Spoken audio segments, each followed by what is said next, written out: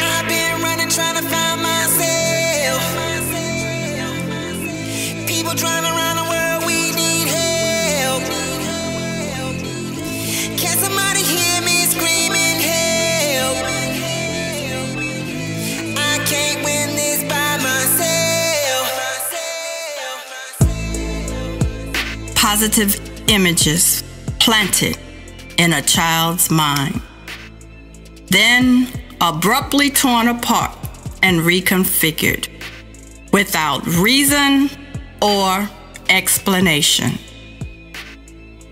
Rejection, separation, divorce, neglect, abuse. Lack of attention slowly settles in. A void is formed, a sense of security lost. Fear sets in and the struggle within begins. The heart of that child is left to seek and find a solution to fill that void. False solutions chosen, often seen as answers, but they create illusions in the heart and mind.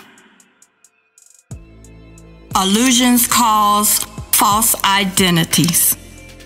That child, now lost in a world of confusion. Can somebody hear me screaming help? I can't win this by myself. Father, we thank you for this day. Thank you for your many blessings. We pray for those who will be looking at this presentation.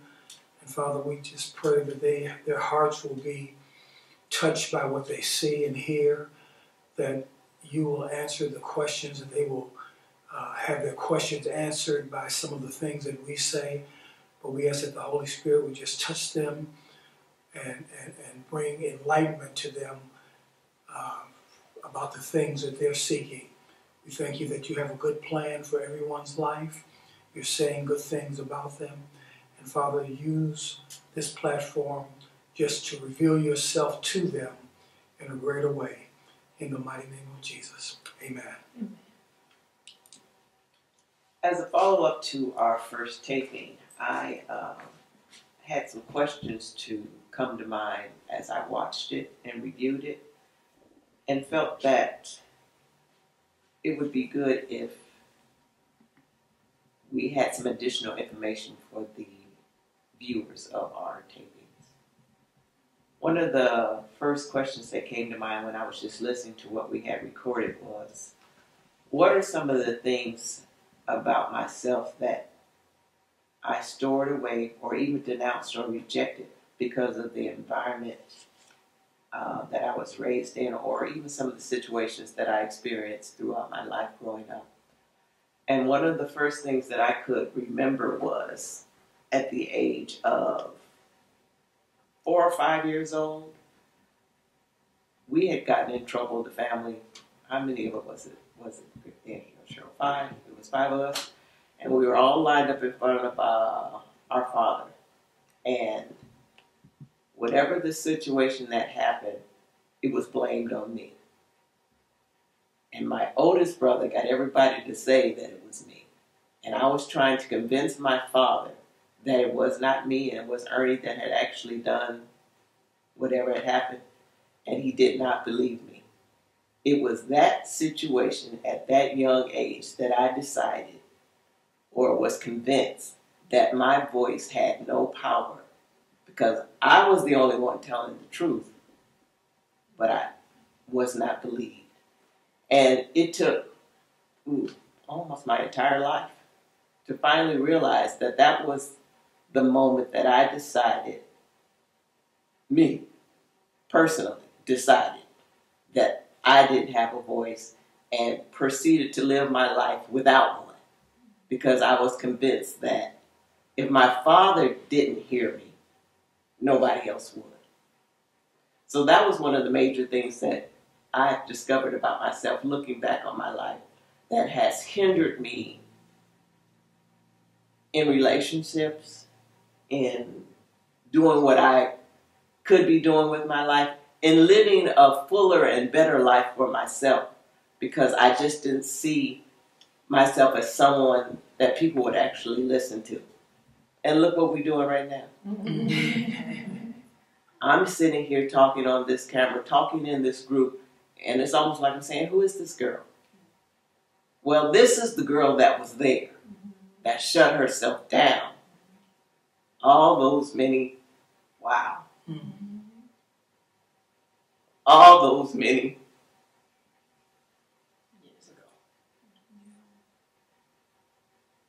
years ago. Are you still there, or you have released her hand?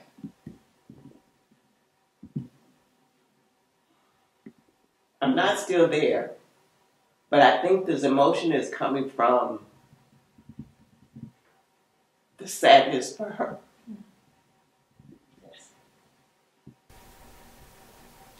That's deep, because coming from the same family and having almost the same incident where that same brother didn't tell everybody to say it was me. He told me to say it was me because I wouldn't get in trouble because I was the youngest. And so what that did to me was I got in trouble for something that I didn't do, and I lived my life thinking that I'm always doing something wrong. If somebody doesn't call me back after I call them, I secretly, I'm telling you all my stuff, but I secretly feel like I did something wrong to you. And for the life of me, it's like, what is that? I mean, if you didn't call me back, I'm thinking, really thinking, did I say something wrong in my last conversation? They don't like me? I mean, it's just crazy. And when you don't know where that's coming from, and you're grown, you certainly can't say to the person, did I do something wrong to you? They're going to think something's wrong with you. But just like her, I found out that's, by me going to the psychologist, I found out that was an incident that happened to scar me back then. I mean, and if she was, you said 4. Yeah, I'm a year behind her. So mine probably, I might have been 4 or 5 because, we didn't leave there till we were 6. I was 6 years old. So just back again, we talk about the first 5 years, first 7 years, how something takes a hold of you and molds you. And then when you get grown, you don't know what to do with it, and you don't remember where it comes from until you start analyzing yourself. And so my question, my thing for me, my process of moving away from that, I can't say that that's all the way gone, but it doesn't bother me like it did before. And one of the things I tell myself when something like that comes up, that was the child me. This did not happen to the adult me. And I have to give the adult me permission to live her life without holding her hand. I have to recognize her and me. I have to give myself permission to be an adult. Because for a long time, I am the adult, but it's the child's hurts that's guiding me through life. And it's like I said in some of my talks when we did Community of Love, I raised my children. That little girl raised my children. She did a good job, but then there's some areas that she smothered them because of her hurts. Oh, I don't want you to hurt. So she overcompensated. You know what I'm saying? She don't go nowhere. She almost went berserk when they left Like your situation is like, now I'm being abandoned by my kids. I'm not thinking that my kids get grown like I got to be grown and get to go. I'm thinking you're supposed to, because it's like you're playing with dolls and you don't know it. Your dolls don't ever go in and you can always go get them out the case. But here, these are living dolls. And they're boys. And they get to an age and they want to go. And my daughter got to stay here. I got to keep on playing with my doll. I got to keep protecting my doll. And I can't tell them that because I'm confused now because I know that I'm doing this. And I'm trying to say that to them without them knowing or even understanding. You know, this is really not me and I know what I'm doing and I hope this is not bad for you all. When they were in Atlanta, I talked to them practically every day. And I knew that it was a little girl just trying to hold on from feeling abandoned. Here, these are boy children. There was my father that left. You know, you feel like your husband is the Lord. It's like, okay, God, enough is enough. And it wasn't enough, or was I living through her? And I have to tell you all, the forever change, the part that I'm saying, I'm crying. I was literally crying on the floor in my bedroom because I was tired. I said, I have to know what this is.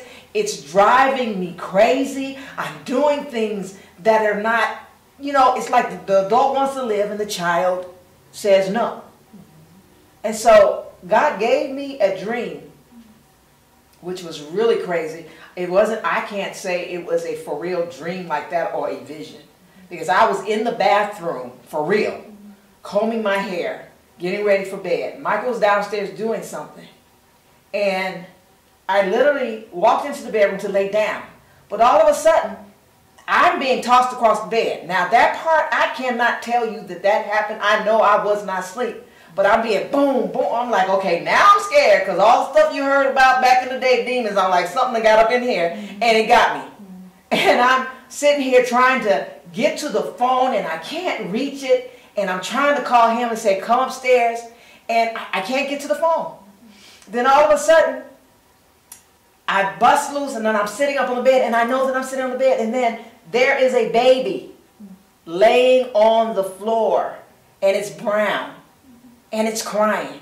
And I'm reaching down to find that, grab that baby, and I hear, don't. And I'm like, but why? He said, that's everything that you're asking me to deliver you from. So I sit back on the bed, and then there's a child in my arms that has on blue. Now, I don't remember the significance of the colors, but there's significance of those colors. And I got her, and I'm caressing her. And he says, this is the child. This is the hurt little girl. And you get to console her. And you get to grow her up. And he just had me talking and holding her and caressing her. And I'm like, okay, God, who am I going to tell this to that's going to believe me? I had a hard time even telling the psychologist because I'm like, you know, how do you tell people this? But you knew something happened because you weren't asleep. Because when I got him, he came upstairs and he said, I look like I was spooked in my face. He said he knew something was happening, but he couldn't figure out what it was. And then right there at that point, it was like God is saying, she's at her wit's end. I'm going to show her she can see. And I saw, this is the nurturing little girl. It was like I went back to the little bitty baby girl. And God's going to take me to the point of walking her to the adult me. It didn't happen overnight. It didn't happen in a minute. But when I shared it with the psychologist, he told me it made perfect sense. Perfect sense. And it was from that point I wished I had written down. I wrote the dream down, but I probably have to see if I wrote the date down because the timing of transition and process. People have to know you hurt bad, but it doesn't happen overnight. So what you have to do, you believe in getting there and you want that, but you have to believe in the process that gets you there. If you can believe in the process, then you can always, when you get thrown off course, you can always get back on and say, this is a process, this is a process. It's like when you are being born, like I said, and the other one, your environment that's making you, so God's saying, okay, now the born again spirit can happen, and I'm getting ready to recreate you. And I'm going to put things on your path. And they get to wrap themselves around you. And here you are at that point, and you get these little things, and you get to see the little girl the whole time, or you get to see the whatever you had, it keeps popping up in your head. Doesn't it? So it's like you have to be aware that when it comes, it's not a bad thing. It's still reminding you that you're there on that point. And it's taking you to that other place that you're trying to get. But the process sometimes is, look, what am I? How old am I now? I'm 10 years older than my 50th birthday, okay? I'm 12 years older than my 50th birthday. So that, when I did my 50th birthday, that was me saying, this is it. I'm coming out. So that's 12 years ago. And we're at this point, and I guess I could see my tears are like tears of joy, because it wasn't easy. I'm not going to tell anybody it was easy. Because unless you stay on and keep on seeking, and I don't mean seeking the way that they stay before the faith. I'm saying, God, who are you? Who are you for me? Who are you in this situation? What do I learn in this situation? And listening, have an ear, because people, I'm telling you, like when I talked about the squirrel and the dove, people even say things to you. And it's those things that you like, wait, and it touches somewhere in you. It's like, be aware of those things, because he is constantly talking and revealing. And it's like it's not that he's not there. The manifestation of him, it's like your desire is coming close to the manifestation. The manifestation is all around us right now for anything we want. It's right there. That was one of the questions that I wrote down too, just listening to our last conversation. I had written down, looking back, do you see where God showed up for you when you felt you were the most lost or alone? And part of the when you're trying to evaluate your life, you have to be able to go through situations that you have experienced and recognize where you didn't at the time, where God was actually right there in it and supported you through it. And how he even maybe have caused people to come in and out of your life that take you from step 1 to step 2 to step 3, just to support you when you weren't able to do some of the things that you say, where you're actually speaking directly to God. But the desire of your heart is to be free. And you know there is a God, but you haven't gotten to the point where you know how to go directly to him and get it for yourself. He will, like you said, hold your hand and walk you to the next destination through people, through situations, through whatever he desires to use that will get your attention. And looking back over my life, I know so many people after the fact, hindsight, that I know were put there on purpose, because my state of mind during some of those years was like, if they weren't there, where would I be? Yeah.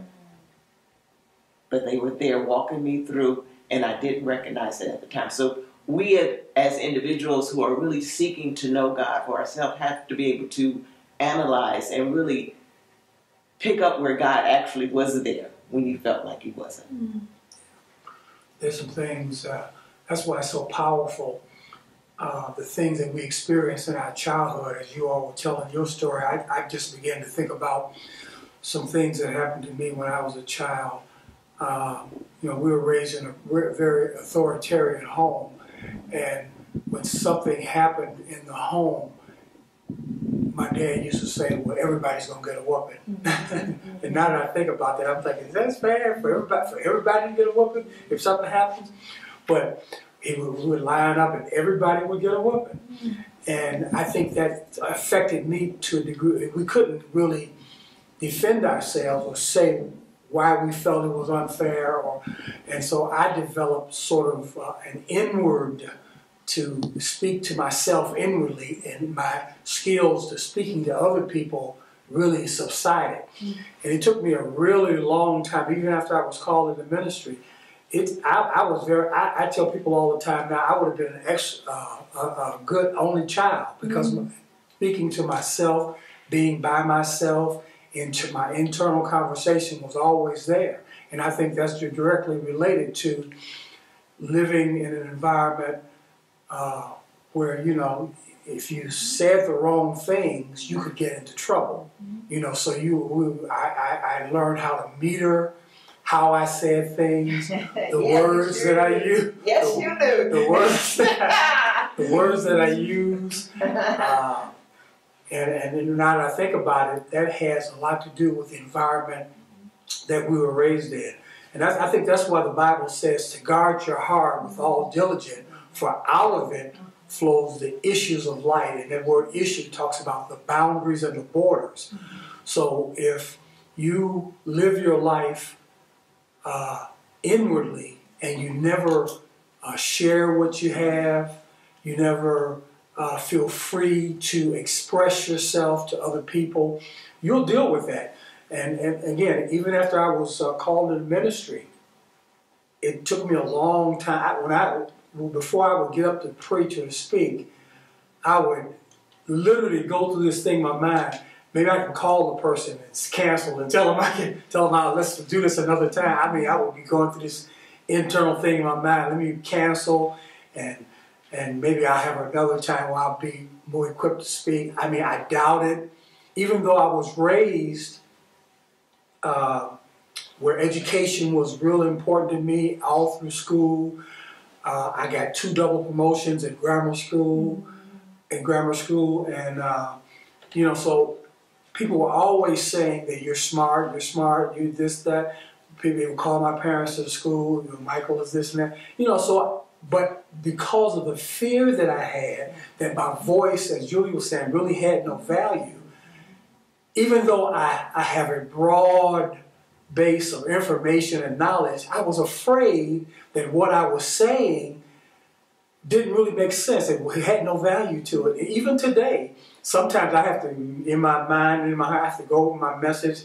I have to write it. I'm so sure with them. I have to have all these notes. And it took me a long time to get away from my notes. I had 12, 15 pages of notes, because that was the way I compensated to say that what I have to say, I've got it here on paper. It's valuable. People need to hear this. The Lord's going to help me. But there was always a struggle to really authenticate or verify that what I had to say, somebody wanted to hear and that it was important. And I think the enemy uses that a lot against us throughout our life. When people, even when the Lord gives us something to say to someone, you know, we'll second guess it, and should I really say this, or how should I say it? And it's good to say, to look at how you say things to people. So that's a good thing. But to be afraid to really speak, that's not a good thing. And that childhood wound that I received, sometimes it takes a lifetime to really get past that. And God has helped me. I'm doing a lot better now when I speak. I'm not afraid. I mean, I still get a little tingly. A little tingly before. Can I ask the question? Yes. I'm hearing, and it's personal. So I'm hearing you, what you're saying, and I'm hearing you say it about speaking. Do you have that same fear within your marriage and with your children? Because you were very quiet. Their issue would be, Dad didn't say anything to us. So are you saying that came from your childhood of the N-word? So you spoke to yourself and you just let everything go.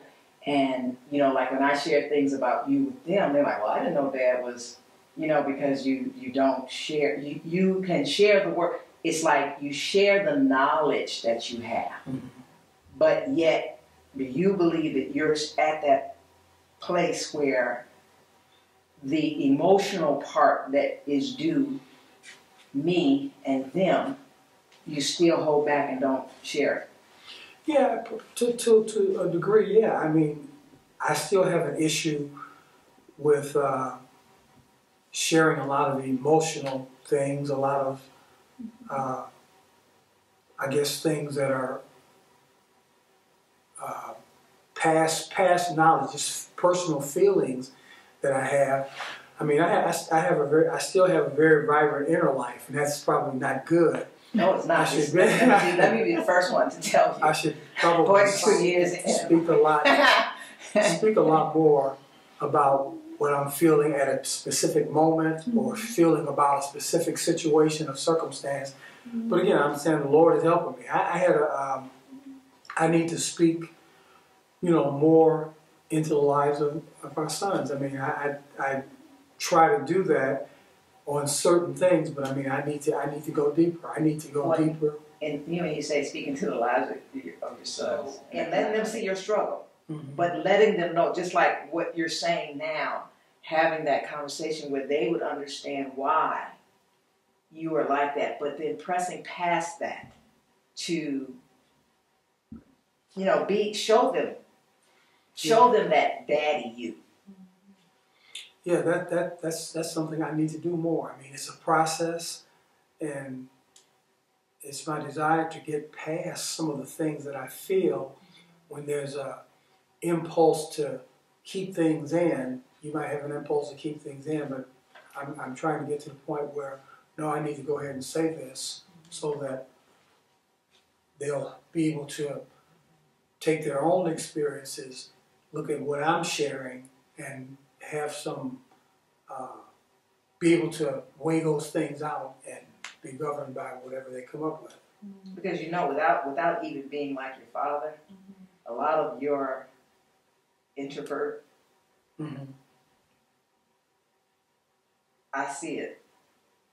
I see it with Michael Aaron. And John is more outspoken, but I can see that. And if we get to the generation, you don't want to pass it on. And it's almost like it's a secret passing it on. If that was something to hinder you, okay, you're not going to do your father, but because you did you're passing.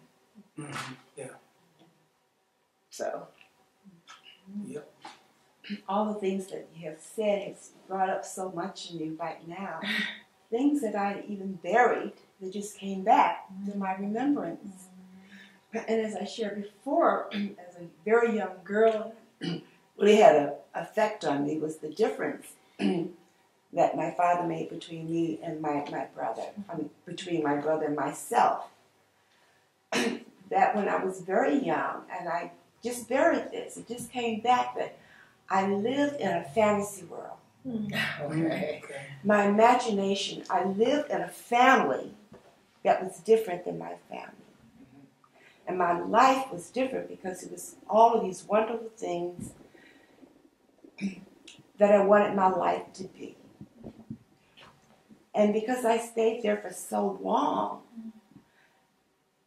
that when I became older and had so much difficulty in trying to relate to people and men outside of the family, that I did not have a sense of who I was.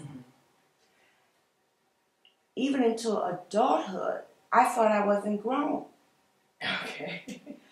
And when I started going to work and associating with the ladies at work, and even when they befriended me and I would be with them, I was modeling who they were, trying to put together a person to know who I was, to find my own identity. I understand exactly what you're saying. And then when people started, as I told you, leaving, and my husband dying, I thought that I was this awful person. No one wanted to be around. Something was really wrong with me because people kept leaving me.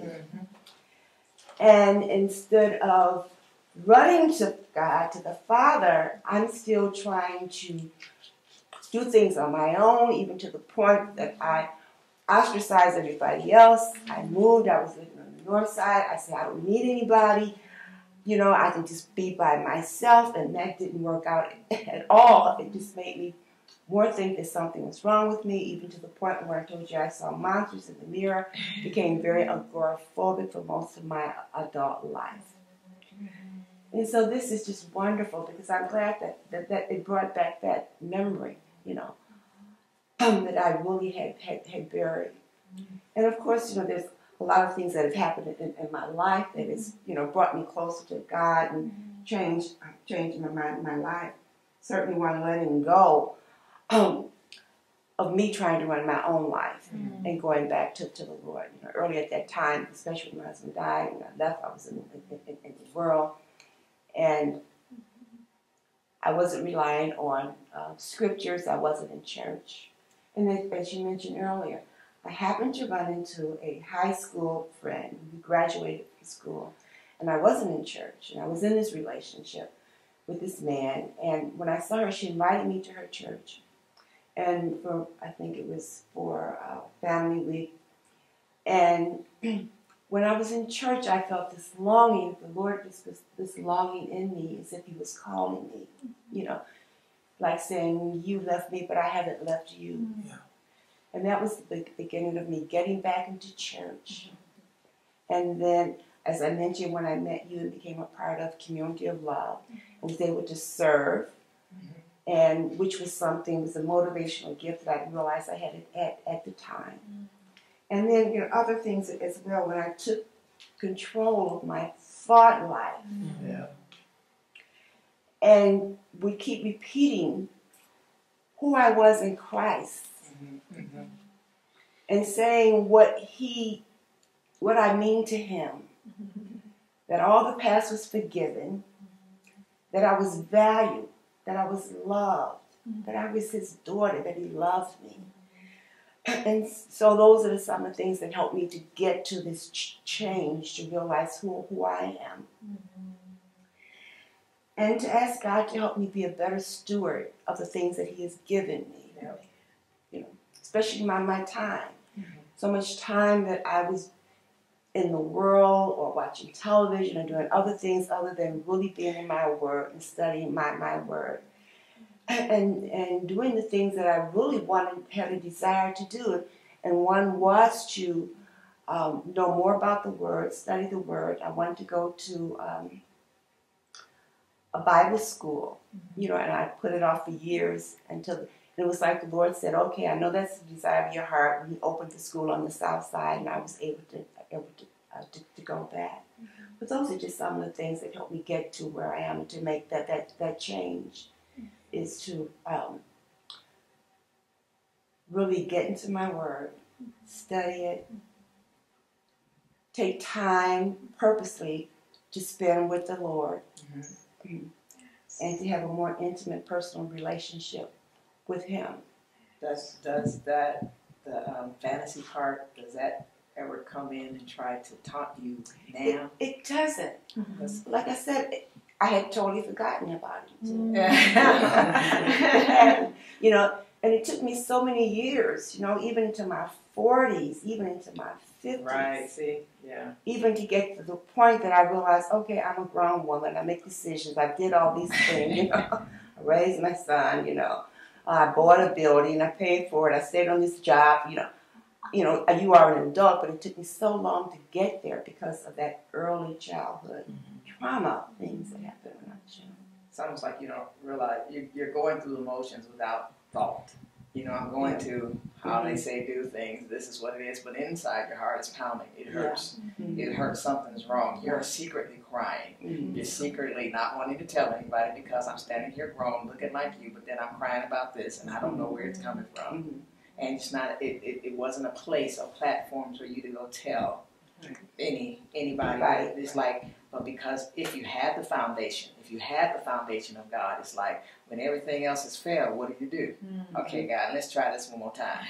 I got to try this one more time. And the only reason you don't try with God when your father is not there, that's when you have those kind of issues. Like, why would you hear me? Why would you hear me? I mean, they don't hear me, and because I see them, I've made them more important. That's the switch. No, I'm more important. I'm more important than anybody in here, and I'm the one that manufactured you. So I know your ins and outs, your making. I know all of that. So and I like that when Julie said, remember the process of the people that are coming. Julie has been a big instrument in mine, the little things that she was saying. But I remember one day, I don't know that she had, it might have been shortly after that big cry I had, She gave me a card, and I don't know what reason she gave me the card. But what she didn't know was the card she gave me is when a man and him we had a big bad part of our marriage, and I was ready to leave, and I said, God, now Julie didn't do this at that time. This is when the scripture I had never seen before. I said, if you want me to stay here, I'm crying sitting on my grandmother's piano thing. You're gonna have to show me now. I heard that at church they said you don't do that.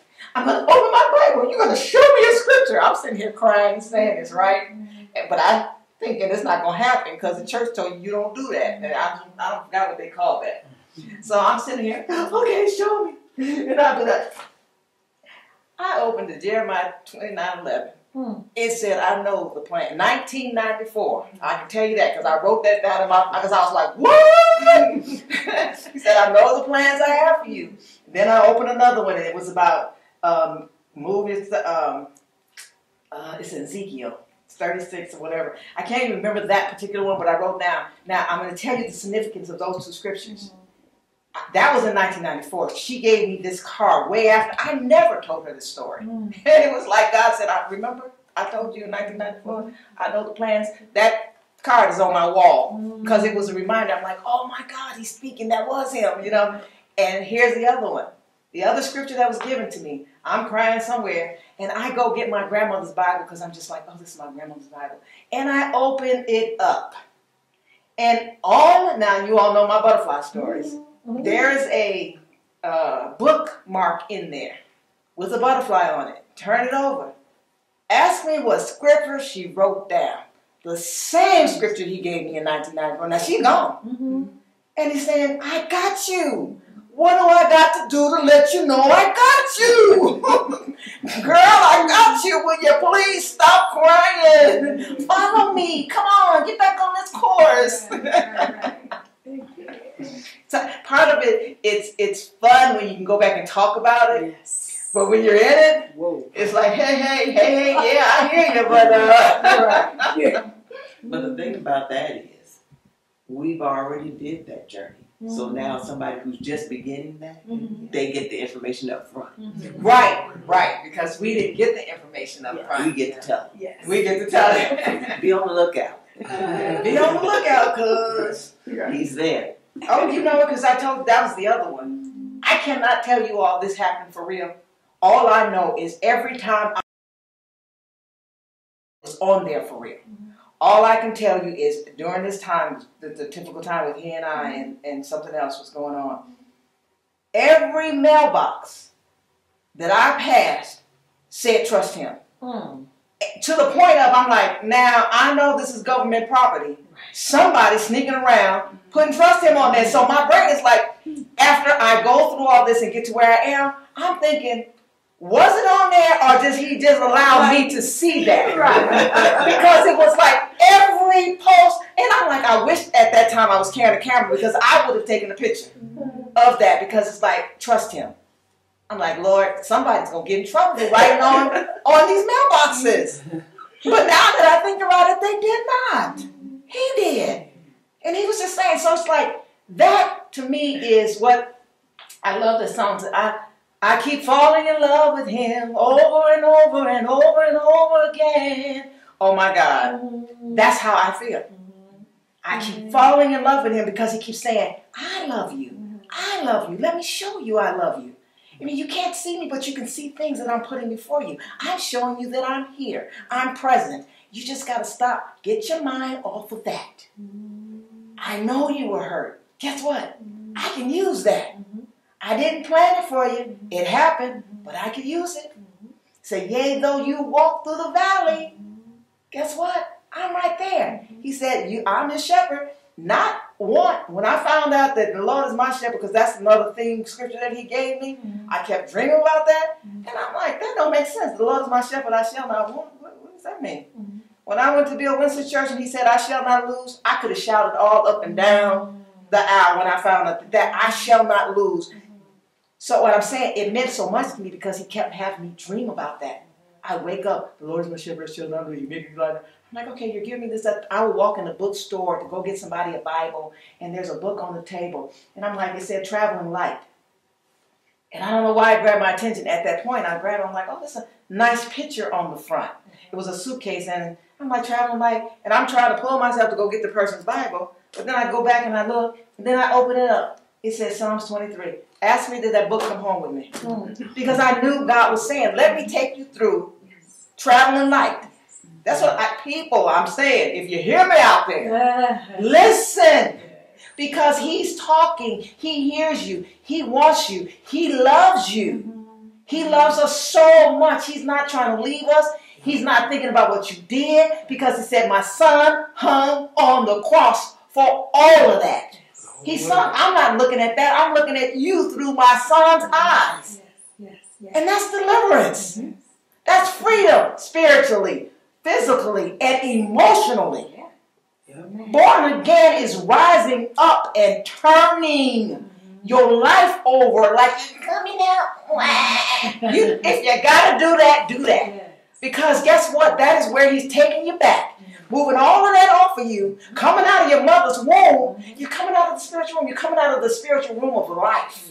The womb, not the spiritual womb, the natural womb of life. And he says, I want you now to walk in the spiritual womb. I mean, come rest in the spiritual womb. And then when you come out, you get to start teaching. When you come out, you get to start doing whatever it is you want to do. You get to come out and you get to say, I can stand before these people and I don't feel anything. Yesterday is gone. All things are passed away. And every last one of them, it's new. I'm walking in the newness. Come on, Kilo, with yours. I don't have anything to add. Yeah, we were talking about who was that said that the events from your childhood is like playing a tape. A tape is playing behind in your life, and as adults, we would be amazed at how many decisions we make based on that tape, that background tape that's playing in our life, and that most of the time it's about things that traumas and troubles that we experience in our childhood. And I know a lot of decisions that I make, you could directly relate to things that happened to you when you were a child. It was like Julie's first question. What did you take on from your childhood?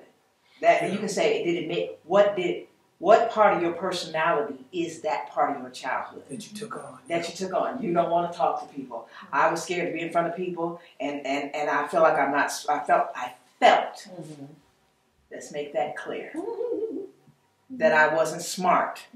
I felt that I could not do things, and I felt that I didn't fit in. Julie felt that she couldn't, who's going to hear me? But all those were lies. That wasn't fact. No, I'm saying, I know that they're not facts. I'm saying this is the stuff that comes in your childhood that you're saying that the tape that keeps playing over. So as you're growing up, well, I can't do that because I'm smart. But he planned for you to teach. He from in the beginning. Right. What you say? In her mother's womb. That's right. In your mother's womb. He said, I know the plans I had for you. I knew what they were. When I sat here and said, you know what, your mother and father's going to get together, and they're going to have this baby. They're going to call her Gwen. So let me orchestrate her inner makings, her spirit, and I want her to do this and that and that. And he sets it, and there it is. But then when you come out in the natural, here comes all the other. And then all of the things that you experience, or that we all experience throughout our life, God doesn't cause them, but he can use them. He can redeem them, the people that came into our lives, the situations that came into our lives, and whether or not they were positive or negative, God has the uncanny ability to take those things, even things that we would label as hurtful, people who were in our lives that spoke negatively into our life. God can still take those things and, as it says, work them out for our good. So we don't have to despise, the Bible says, despise not the day of small things. Anything that happened in our life, we don't have to despise those things, because God is working things out for our good, the bad, and the ugly. He's taking those things and he's forming them so that they work out for our benefit. And the word also says that you're not gonna experience anything that's more than you can bear. Yeah. So if it's in your life, you have to be able to see that you're gonna get to the other side of it. Even though it's hard, even though it's difficult, even though you may feel like you're dying in the middle of it. Nothing is gonna come in your life that's more than you can bear. Amen. And see, that's even a tool. This is where the way that I like to look at the Bible, when I read it, I'm like, oh man, that's another tool in the drawer. He not gonna let anything happen to me, so that means I must be able to get through this. Like you're saying, see the other side of it. What did he say as opposed to what did they say? So I asked somebody told me, said, they say such and such and such. They were talking about me being rebellious. I said, okay, can you introduce me to they say? See, I know God, but you got to introduce me to they say. If you can't introduce me to they say, then I can't hear them.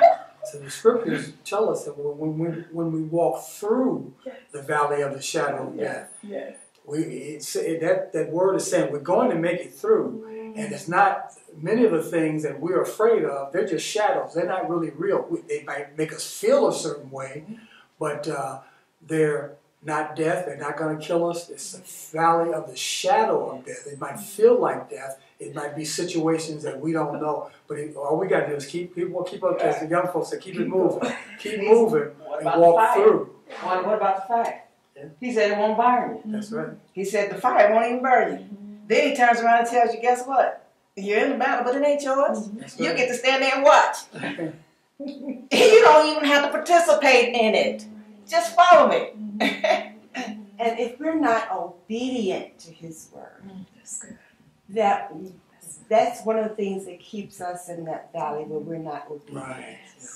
But you have to separate, okay, when we hear the word obedient, most people hear it, they take it back to the obedience of you and a child and your parents. And I can't, it's an obedience, but it's not the obedience like that to me. It's like I'm giving you my word.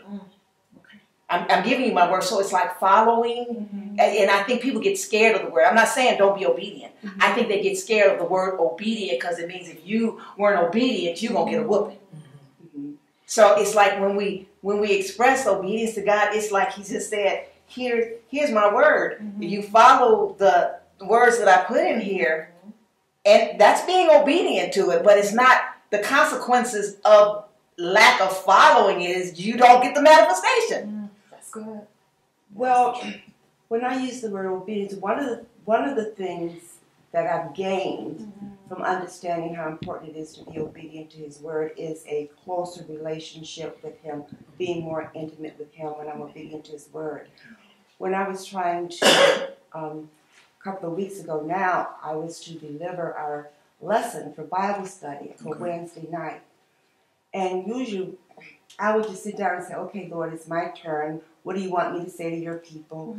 And whatever the subject matter of the thing was, I would be able to listen to him. He would give me scriptures, and I would come up with a lesson. This particular time, I had the hardest time trying to come up with a lesson. And I had thoughts, and I would write them down. I had almost 10 pages of thoughts, and I couldn't put anything together. And I'm saying, Lord, what's going on here? And I had gotten a phone call from my deceased husband's sister, and she was telling me about the situation of a relative called, and no, it was her own granddaughter who was homeless and was with an abusive man, and she was trying to find someplace. And immediately I thought she was going to ask me to bring him into my home. And then she went on to tell me that wasn't the situation. She wanted to know if I knew anyone who wanted to rent an apartment, and I told her I didn't. And then what came to mind that I was sitting with that same situation with my own great niece. That I had heard that her grandmother, my brother's first wife, had put her out, which I was 13. And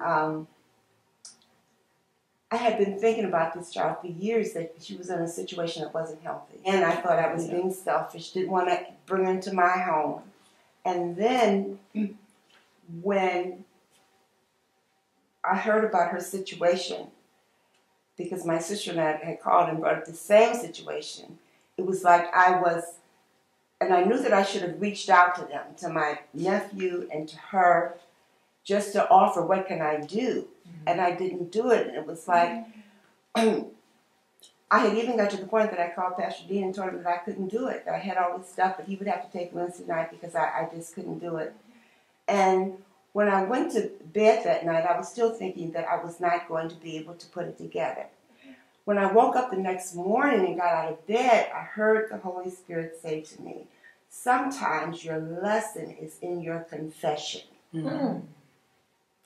And when I got that message, I knew instantly that I was going to be able to put this together. And when I put it together, and the message that I brought to them, I was letting them to know that sometimes we get stuck because we aren't obedient when we hear God speaking to us and we know He's speaking to us, and we don't do what He tells us to do. And sometimes we get beat up just because we're not obedient to God's voice. Yeah, that's what. Yeah, I wasn't trying to bash the word obedience. I was just saying some people. I know I used to cringe when I heard it because it took me back to my childhood. When you're not obedient, you're standing in line. Everybody's going to get a whooping, and that's not what it's. You can't compare a natural obedience to the spiritual obedience, because it is really listening to God's word. And it's like He's not beating you down. He's just not getting to the point that you need to get to at the time that you wanted to get there because of your lack of hearing or picking it up and say, I should, and no, I won't do it today. You know, so I really wasn't. You know, but I know people have had that, because I was one on like, don't say that word obedience, like we live in, you know. But I was just trying to clarify that for people that might say, well, here we are, we're in church and you got to be obedient and God's going to beat you down if you. No, it's not like that. It's just that when you're seeking things out, He says, okay, you're seeking me out and I have a plan. And if you don't follow His plan, just like if you don't if you get a bike and you get the instructions and you don't follow them, what's your bike going to look like after you put it together? The true biblical, the true biblical term for obedience and commandment are really not what we think they are. We think a commandment, if you don't do this, I'm going to get you, you know. No, if you look at the original language, commandment really means prescription. So God is telling us, do this. I'm telling you to do this. Not because I'm going to get you, but because this is going to work out for you, for your benefit, and for your advantage, for your good. So everything that God does, we're living in a time of grace now. We're not living under judgment now. A lot of people will say, well, this is happening because it's God's judgment. Katrina, when the flood came, that was God's judgment. No, I don't think it was God's judgment, because when the planes hit the towers in New York, that was God's judgment. I'm like, no, that's not God's judgment, because a lot of Christians died in that too. God is not judging anybody down. All of His judgment was placed on Jesus. So we're living, everything God is doing in our life now is from a basis of love.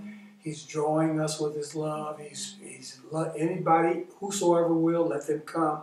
Everybody is living under God's love right now. Now, there's going to come a time of judgment, but it's not today. So when we see the word obedient or commandment in the Bible, we should always think God is prescribing that I do this because He's trying to get something good into my life. He's trying to say that again, because see, a lot of people go to the doctor and get a prescription and willing to follow the prescription to get better. Simple as that. So if a commandment, just say, He's commanding me, He's prescribing to you. Pick it up. See the RX on there? Do this because it's going to work out for your good. It's for your good. If you do it this other way, it's a curse attached to that. But I'm prescribing that you do this. It's like in high school and in school when the teacher gave us an open book test. The Bible is full of things where God will say, I put before you life or death. And this is the open book part. I tell you to choose life. He's telling us, do this because this is going to work out for your good. But we take a lot of things that God says because of teaching, traditional teaching, that if you don't do this, God's going to get you. This is going to happen to you. No, God is, He wants us to have a good, Jesus said, I came that you might have life and life more abundantly. So everything that He's telling us to do is out of love. And that's how you get stuck into your childhood, because you hear exactly what you're saying, the traditional way they taught it. So you're going into a traditional church, but you can't let go of, what am I trying to say? You're prescribing the commandment. It's the loving part of it. You're not hearing the loving part of God. You're being told as like I said, stand in line, bend over, get the belt, let's whoop you. It's a beat down, and so a lot of people will turn away because they don't want it. And like I said, a lot of times you go and you're still not healed. You know? So, but to break it down like that, that's good. That's just like the massage and heart thing that you gave last time. Yes. that's good. The prescribe and the obedience. It's funny when you said that, because I had written something long about the obedience because I was feeling that. I'm like, this obedience can't mean this. It cannot mean this. So, Kilo, last time we were talking, you talked about your grandmother pouring into your life. What exactly does that look like? So last time I talked about kind of the traumatic upbringing I had with my mother for a lot of years, probably until I was 14 or 15. Just this mixed matching personality. I was an introvert. She's a strong extrovert. So like Mr. Gordon, my mother did a lot of talking to and talking at, and there was no sharing. Like her and my sister, they had this shared communication to be like. She would ask my sister, why did you do that? Why didn't you come in at a certain time? Why did you respond to me like that? We didn't have that shared language, love language at all. She was more like, you're the oldest. I didn't expect that from you. What were you thinking? It was almost like I couldn't do anything right. Everything was wrong. I guess she didn't know how to reach me. And so at some point, I went inside. And I guess through prayer, my grandmother figured it out, because I didn't want to sing at church anymore. I didn't have a lot of communication with my mother at family functions. And my grandmother, I guess, perceived it in her spirit, you can say. She knew something that was a disconnect, and she had to save me. And so what she did was just let me come over to her house on weekends. And if we were off from school, I would be over there with her. And at some point, I eventually moved with her. And so what the pouring looked like was that she would sit me down, because my grandmother, she's very open about having being illiterate to a point. She could read the Bible like a scholar, but other things she struggled with. And so she would sit me at the table and literally read scriptures upon scriptures and chapters upon chapters. And then she'd have me read, and she'd be like, well, Kilo, what you think? And those were some of the first times I remember anybody asking me, what did I think? And that opened me up, where I began to trust my grandmother. But I didn't really trust other people because of my mother. It's like, if you come too strong at me, I shut down. If you don't pull out of me, I don't give. It's like, it's like, you all have talked about. It's the rewriting of everything that had been written upon your heart, just erasing that trauma. And my grandmother, she slowly did it, but she started with the Bible. She started with asking me, what did I think? She started with asking me, it's 3 services Sunday. You know you got to go to one, but are there any others you want to go to? She just began to ask me about me, ask me about my feelings. She began to let me really tell her about my baggage with my mother. She was a safe place where I was able to say, Grandma, I don't understand. I think my mama hate me. And she would always say, she don't hate you, she don't understand you. Is that your mother's mother? My mother's mother, yeah. And so that's what some of the pouring looked like. Yeah, she could do that because she knows her daughter. Right. Right. That's why. Yeah. Yes. That's right. Yes. And that's why it was a safe place. Yes. It was so safe. And she gave you your voice back. She did. She did. She did. That's absolutely, positively one of those things, like Julie was talking about, that's on your path that you can't see in the beginning, Right. but it's placed there, and you responded in the right way. Mm-hmm. Your heart was open. Yeah. Hey, the secret It's out. Get it out. I've been running trying to find myself. Yeah, yeah, yeah. People driving around